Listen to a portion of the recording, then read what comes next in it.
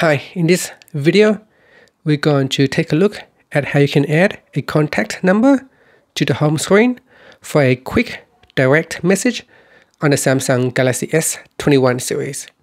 First, tap on the home key to go back to your home screen, and then touch and hold on the home screen. And then next, tap on widgets. In here, tap on the contacts folder. Next, you want to swipe across until you see it say direct message, and then tap on add. Now go down and select a contact that you want to use.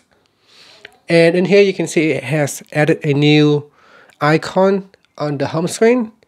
Now whenever you need to make a quick direct message to that person, all you have to do is just tap on it, and you can see a new window will open and allowing you to immediately start typing to texting that person.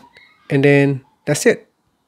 So that's how you can quickly text a person or text a contact by simply tapping on the shortcut.